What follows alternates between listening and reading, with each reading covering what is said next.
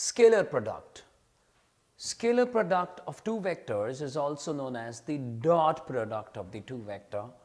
The name dot product is given because of the symbol we use between them. So A dot B, the scalar product of two vectors or the dot product of two vectors, is A dot B is equal to mod A mod B cos theta. To see the diagram, you can see two vectors, both co-initial with O, point O. One is vector A, the other one is a vector B. And their product, if we take their product in such a way that we take cos of angle between them along with their moduli, then that becomes a dot product. So A dot B is mod A mod B cos theta. So the scalar product or the dot product of two vectors is product of their moduli multiplied with cos of angle between them, and theta belongs to 0 to pi. If none of the angles is a zero vector, then theta will be defined, and if at least one of the vectors is a zero vector, so theta will not be defined and A dot B will be 0.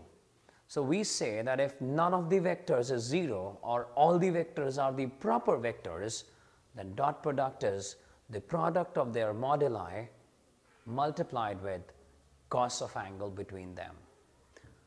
Since we know about the dot product, that the dot product of two vectors is mod A mod B cos theta, why not to have the idea about other characteristics of dot product? Dot product is not closed. That is, if you take a dot product of A with B, the result is not the result. The output is not a vector, because mod A is a magnitude, mod B is again a length, magnitude, and the value of cos theta is also a number. So how can the number into the number will be a vector? That's why they say dot product is not a closed. That is, it does not obey the closure law. Hence, it is not a binary operation. This is just the value. This is just the output. Second, dot product is commutative. When we say commutative, it means we have nothing to do with pre or post. If we have two vectors, we can take any vectors as first, and obviously the second one will be after that, and we can take a dot product. The result will be the same, because even if they go from clockwise to anti-clockwise, cos of minus theta is cos theta. Then the third on the list is the dot product is distributive over addition and subtraction. That is, A dot B plus minus C is equal to A dot B plus minus A dot C. That is, you can take a dot product of one vector with the other two vectors by adding them, or by taking that vector's dot product individually and then after that you add. So A dot B plus minus C is equal to A dot B plus minus A dot C. Moving further, I take you to the angle between the two vectors, which is very important for CBSE or equivalent examination. Angle between the two vectors can be derived with the basic formula or with the basic definition of dot product. What is A dot B? All of us know that it is mod A mod B cos theta. Simply get an expression for cos theta. What is cos theta? A dot B over mod A mod B. This implies that the angle between the two vectors will be given by cos inverse of A dot B over mod A mod B. If you need only the acute angle, then use the formula cos theta equals mod of A dot B over mod A mod B. Remember, the denominator does not need any modulus sign because it is already positive. So this mod sign basically works for numerator. So whenever you need to present the acute angle, or you are given that you have to only write the acute angle, take the mod value, and then the expression becomes theta is equal to cos inverse of mod of A dot B over mod A mod B. Moving further, if two vectors, that is A is perpendicular to B, if two vectors are perpendicular, then their dot product is 0. Yes, we assume that they are not the 0 vectors, but when they are perpendicular, angle between them is 90 degrees. And what is cos 90? You got that right. Mod A mod B into cos of 90, which is 0. So 0 into anything which is not 0 is 0. Next, but if A dot B is equal to 0, then simply it doesn't mean that they are perpendicular vectors. Then there can be many possibilities. If A dot B is equal to 0, then either one of the vectors, either A is 0 or B is 0 or both are 0, or if we are sure that they are not 0, then they will be perpendicular. So if A is perpendicular to B, then surely A dot B is 0. But if A dot B is 0, then either at least one of the vectors is 0 or they go perpendicular. They are perpendicular to each other. Next in the list is A dot A is mod A square.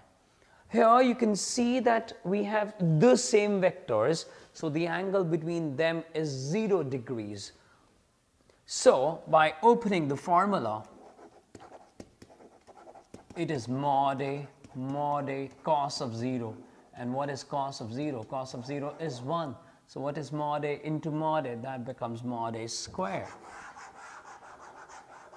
And next is, if you take dot product of A vector with minus of A, the angle becomes a pi. And what is cos pi? Minus. So with that, it becomes minus of mod A square. Third, or next in the list is that if three vectors are mutually perpendicular, when we say mutually perpendicular, we mean taking two at a time. If A, B, C are mutually perpendicular, they are also known as in the orthogonal system. So the orthogonal system of vectors is when they go mutually perpendicular. That is, A is perpendicular to B, B is perpendicular to C, and C is perpendicular to A. So A dot B and B dot C and C dot A, everything will be 0. Can you give me the example of such a system? Yes, your coordinate x's are in that system. I, J, and K. These are the 3 unit vectors, and they are mutually perpendicular because x-axis is perpendicular to y and y-axis is perpendicular to z and z is perpendicular to the x-axis. So what is I dot j? Yes, that is 0. What is j dot k? That is 0. And what is k dot I? 0. So they form orthogonal system.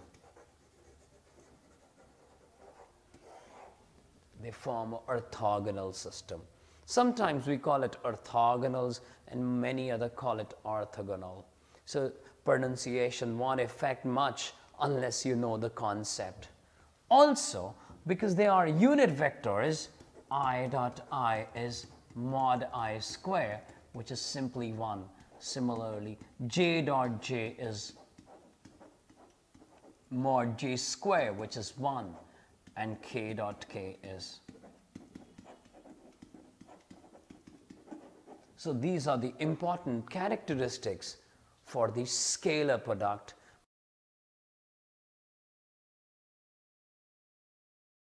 Working formula for the scalar or the dot product of two vectors. Let vector A be A1i plus A2j plus A3k. You know about the vector. We have taken the vector with its components, and B vector is B1i plus B2J plus B3K. We also know that dot product is distributive. So I'll take each vector and multiply that with the other vectors. Say we take a base A1I and I'll take a dot product of A1I with all the components of the other vector. So that becomes A1 B1 I dot I plus A1 B2 I dot J. Yes, we all know that this is 0 because they are perpendicular and dot product will be 0. We'll write that later. A1 B3 I dot K. So this is done. Plus, now I'm taking the second component. I'll take a dot product with all the components of the other vector. Same way. A2 B1 J dot I. A2 B2 J dot J. A2 B3 J dot K. Plus, the last operation is A3 B1 K dot I, A3 B2 K dot J plus A3 B3 K dot K. Now tell me, what is I dot I? We already know through the last video that I dot I is 1. What is J dot J? That is again 1. K dot K is 1. What about J dot I? They being perpendicular, dot product will be 0. So the net result will be that all the terms will be 0 except for these 3 terms. And they are separated by plus sign, this plus sign. So the formula becomes A1 B1 plus A2 B2 plus A3 B3. So you need to multiply x component of one vector with the x component of the other vector. Same way, y with y, z with z, and simply add them for the scalar product. Isn't it easy?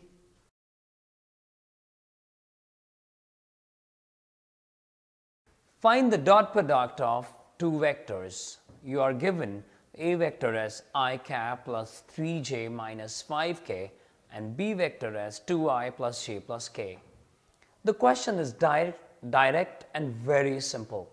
We had to find the dot product, so we'll use the formula a1 b1 plus a2 b2 plus a3 b3. That is simply multiplying x component of the other vector and then adding that with the product of the y components plus the z components. So a dot b is simply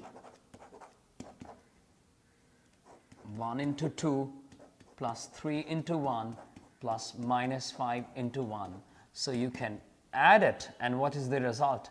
The result is coming 0. So if they say comment upon the result, we can say that the vectors are perpendicular. Otherwise, your answer is that the dot product is 0. Find lambda such that A is perpendicular to B, and we are given the values of the vectors with one unknown lambda.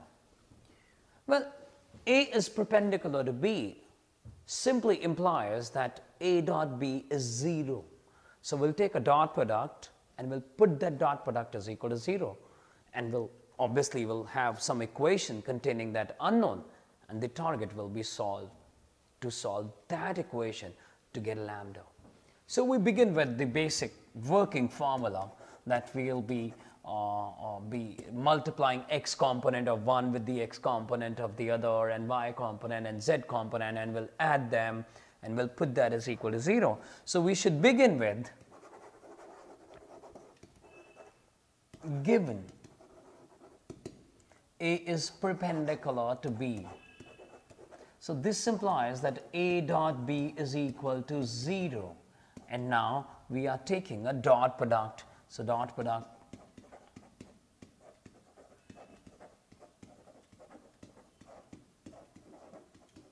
will go like this. And as we take a dot product, I and j and k will disappear because this is 2 lambda. And this is a 45. 15 into 3 is a 45. minus a 27.